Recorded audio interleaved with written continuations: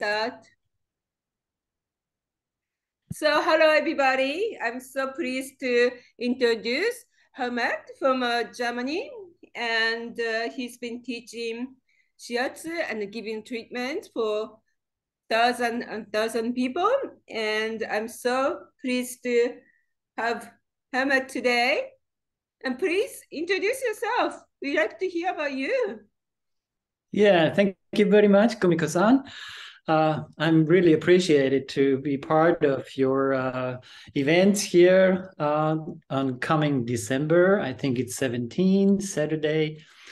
Yeah, I'm looking forward to see you all. And well, what to say about me? I mean, I've been practicing shiatsu for more than 35 years.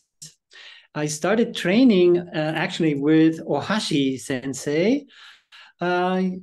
He came to Europe by that time very often, and also had some institutes there. So by a friend, I became to know him, and I met him in Munich twice and in several places, few times, for my beginning of shiatsu training. Wonderful. Yeah. And what did you like about shiatsu? Why did you fascinating about it? I mean, I came in contact with the Asian martial arts on one side, but also on the other side into energetics, because practicing Tai Chi and Qigong, but also became interested to follow the psychotherapy and the physiotherapy as well, the Western style and the Eastern style. And my friend of mine, a doctor, introduced me to the TCM stuff and the acupoints. And so he told us about some few points. Actually, those points in your background there, I see the U points. They no, the other side. Yes, I started becoming interested in the points on the lumbar area, and so another friend told me, you have to go to Ohashi Institute and learn shiatsu. Oh, I see. Yeah, by the end of the training with Ohashi and with the European Shiatsu school, by then, it's been 30 years ago, I got to know Pauline Sasaki sensei. And Pauline Sasaki, she became my mentor, my personal teacher, and my close friend. And I started to follow wherever she was. I was kind of traveling behind her all through Europe the first years. And then the later years, I started to translate her seminars. And then by the late 90s, I started to travel to US to meet her for several personal trainings. And that took us then 20 years along the way. And so we had been very close to follow the shiatsu path. Wonderful. So what did you learn from Pauline? What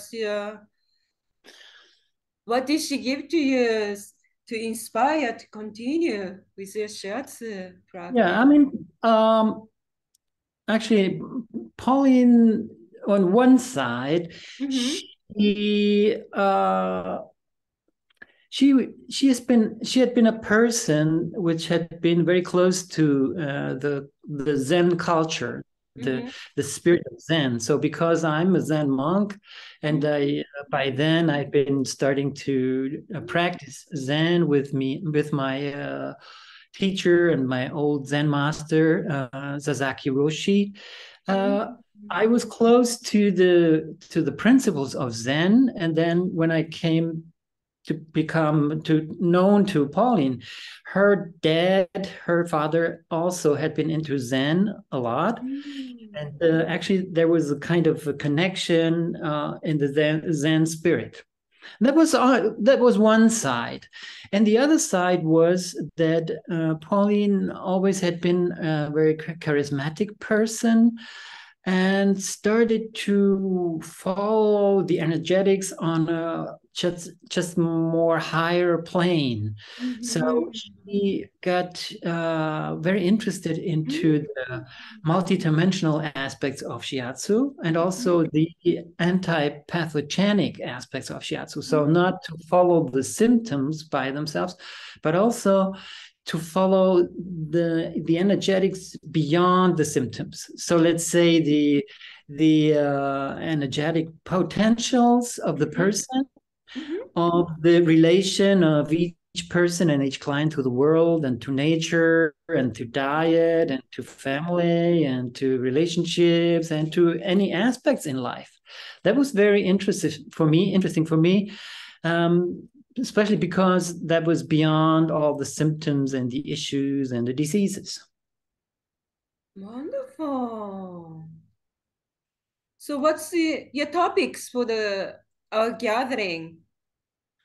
Yeah, I mean, I really would like to step into the energetics by themselves. So the higher frequencies and Shiatsu, and about intuition and about receiving images in Shiatsu. So, for instance, I always like to teach about the hara diagnosis, and how to deal with the images in the hara diagnosis, because it's more than only Gyojitsu itself, but it's more like the multidimensional aspects, which tell us a lot about the clients, a lot about the people, about their lives, how they're dealing with lives. That's one aspect I want to really share with the people.